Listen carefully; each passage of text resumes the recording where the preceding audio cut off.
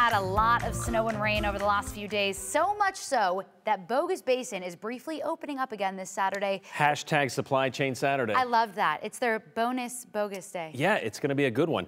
But how much will all this moisture that we're getting impact Idaho's drought situation? Well, to answer that, we have team coverage tonight. Idaho's Chief Meteorologist Rick Lance is tracking the forecast with another storm heading our way. We'll get to that in just a few minutes. Yeah, but we're going to start with Andrew Bartline, who talked to a water supply expert. Andrew, this had to have helped us out, at least made a little bit of a dent. A little bit, not a bad way to phrase it, but the state's hydrologist I spoke with today hope that that's just the beginning. Snowpack across the state has been low. It started to melt early, but this last week of weather has built up the snowpack to what they would like to see or closer to what they'd want it to be. They're even calling it a second peak. Wet weather for a week. Water supply specialist Erin Whorton says this is exactly what Idaho needed. To me, it's a great thing. It might be a Band-Aid, but we'll have to wait and see. This is because we've already seen 3 straight months of dry conditions, stalling out snowpack levels across the state.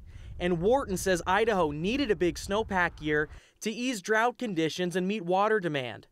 But nearly all snowpack levels below the Salmon River Mountains are facing a down year. We were seeing our snowpack starting to melt quite early as mid-March, which is really unusual. Idaho needed something unusual to reverse course, and this week the precipitation stopped the melting and even built some of the snowpack back up. For example, this graph shows the Morse Creek summit. The black line is the current snowpack level. The green line represents the snowpack level during a median year. The recent wet weather has contributed to snowpack gains, but the snowpack is still far below the median peak level.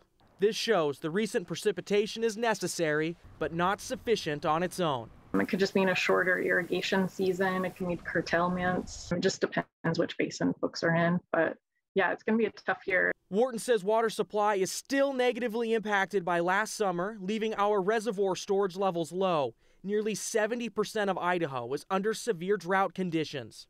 Idaho Department of Water Resource Hydrologist David Hokema says there's a growing probability that the Littlewood and Boise River systems could see adequate water supply to meet irrigation demand.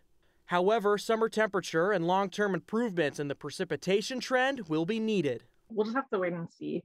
But for the most part, we do need a lot of rain and snow to make up for such a poor winter.